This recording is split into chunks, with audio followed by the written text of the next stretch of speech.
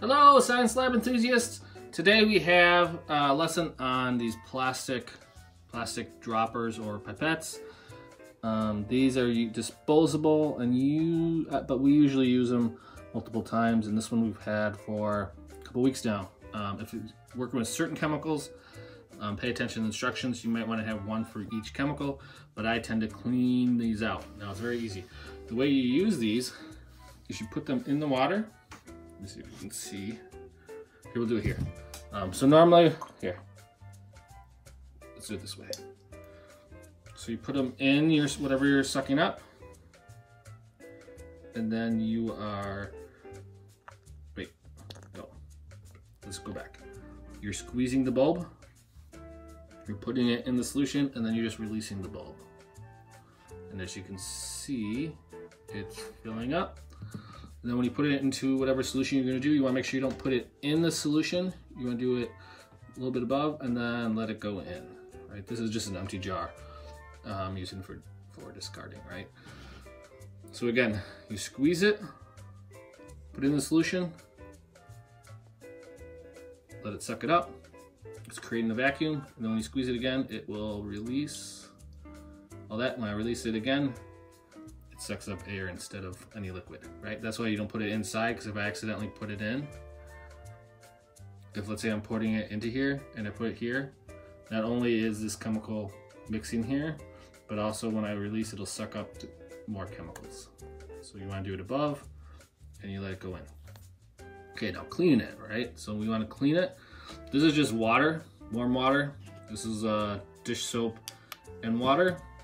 And what I usually do is I take it, I suck up some water. Usually I'll do this, I'll make a cup with water just like this, and then I'll pour it in the sink depending on what chemicals we're using. Most chemicals we're using in Science Lab are like vinegar and baking soda, and not that bad. Make sure you read the instructions on disposing of your chemicals. Okay, so again. Now another thing I like to do is I'll usually suck it up. I'll put it upside down, and I'll let the liquid run in there and kind of get around just a little bit to get all the vinegar out or whatever's in there. Put it in there. Right, so after the water bath, I do the soap bath. Like that.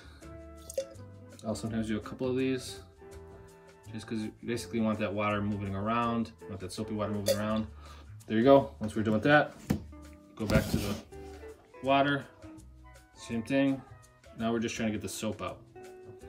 So we're running the soap around like that. I'll do this 3 or 4 times. All right. Again, eventually you can get multiples of these and just keep track of what chemicals you put in it. Sometimes I'll write on here. I'll put the name of the chemical, or I'll put acid or base, depending on what the experiment is, just so that I can keep track and don't mix. But if I have to clean it out, I'll do it like this. Let me get a little more in here. You can see there's soap. To me, the hardest part is getting that soap out, which is probably good because then it makes sure. So I can't get, there we go. Sometimes you gotta mess with it to get that water, give it different angles.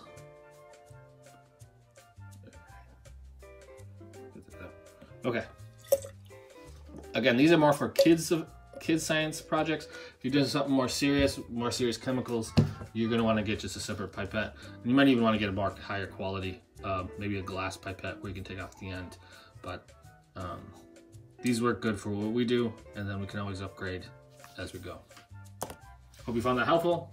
Please subscribe, check out our other videos, and we will see you. Today's Friday, so we will see you next week on Science Lab.